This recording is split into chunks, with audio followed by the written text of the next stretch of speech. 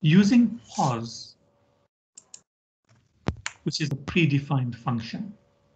So like length and copy, there's another predefined function called pos, and this predefined function is used to find the position. It's used to find the position of a character in a string. So pos finds the position of a character in a string. And what does pos, how does pos work? That's the character that you are searching for. And that is the string in which you are searching. That's the string in which you are searching. And pos will return an integer value to tell you what that position is.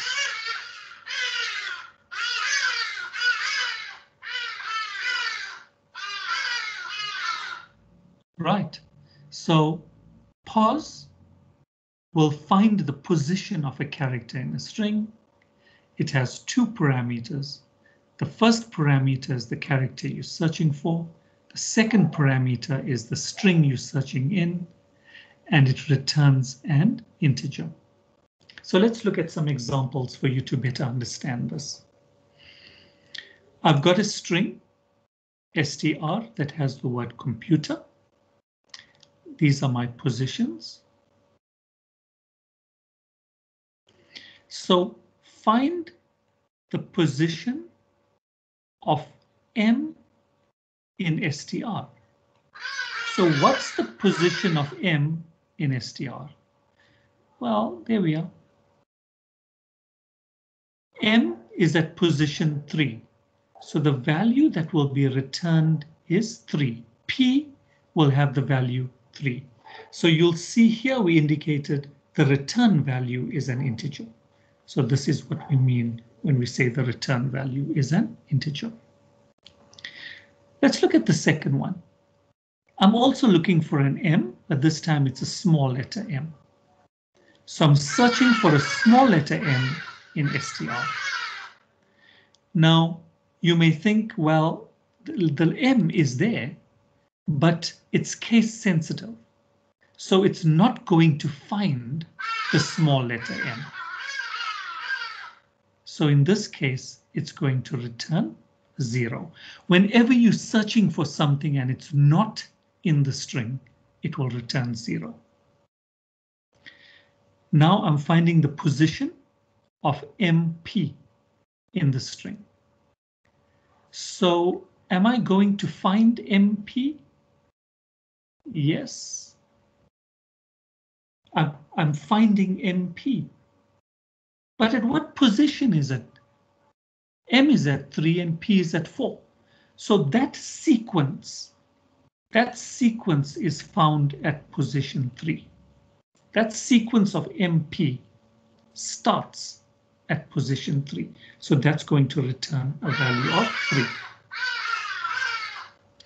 Then we've got, let's search for MU. MU. I do have an M and I do have a U, but that's not a perfect match. There's a P in between. So it will not be able to find MU, and that is going to return a value of 0. Let's search for W.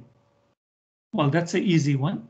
There is no W, and that will return a value of 0.